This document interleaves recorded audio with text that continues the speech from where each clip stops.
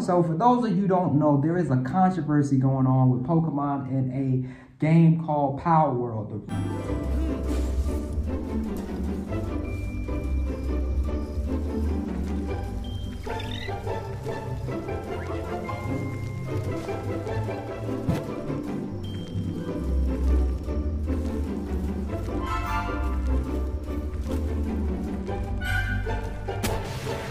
The reason why Palworld took off so much is because Pokemon does not have a true blue Steam and PC presence like the fans would want. So Palworld filled in that gap, and there is some eerie similarities between Palworld and Pokemon. So let me let you know something about copywriting. So copyright is very, very, tricky at times. You cannot copyright a concept, but you can copyright exact characters and models. So the concept of a Pokemon, like, you being able to catch monsters, you can't necessarily copyright that, but you can copyright the actual characters and figures and things like that. So even still, Palworld is very, very dangerously close to infringing on Pokemon's rights, in my opinion, and I do feel like What are you doing? Maybe not in a foreign country, because this is a global release, so they may be good in other countries, but in America, I believe that they are infringing on Pokemon's rights. But that's just me. So Palworld is this PC game where you can essentially describe it as Pokemon's weakness.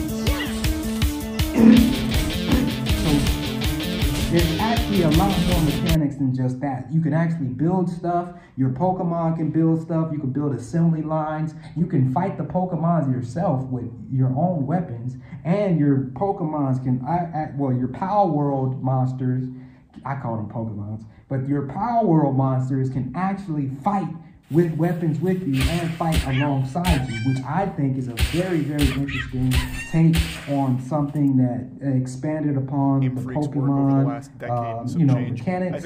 And I really think they are going to get a lot of money in the interim, because they have made a lot of money. I'm going to put up the exact numbers here, but I think it's anywhere from like $7 million to like $10 million in a day. Something crazy. But Pokemon, I used to work for Pokemon, so I know for a fact that Pokemon is getting money on a different scale. I used to work for the trading card side and customer service, doing a contracting thing for them. Can't really talk too much about their practices. I'm still bound by non-disclosures, and they're a very powerful company, so I do not want to do anything to violate that, but I can tell you that Pokemon is very powerful financially. And they're not going to Nintendo loves to just sue everybody on their trademarks and copyright. So personally, I believe that Palworld is too close to their designs and figures that in a U.S. court, they can prove infringement in my eyes. So they're only going to be able to get the money while they can, and I think they might lose it all in a battle in court with Pokemon. You cannot beat this gajillion-dollar company like this. I don't think so. So I want to know your opinions. Have you tried Palworld yet? Do you know the figures? Have you seen the games? And I want to know, do you really think that this game is going to last? Probably not.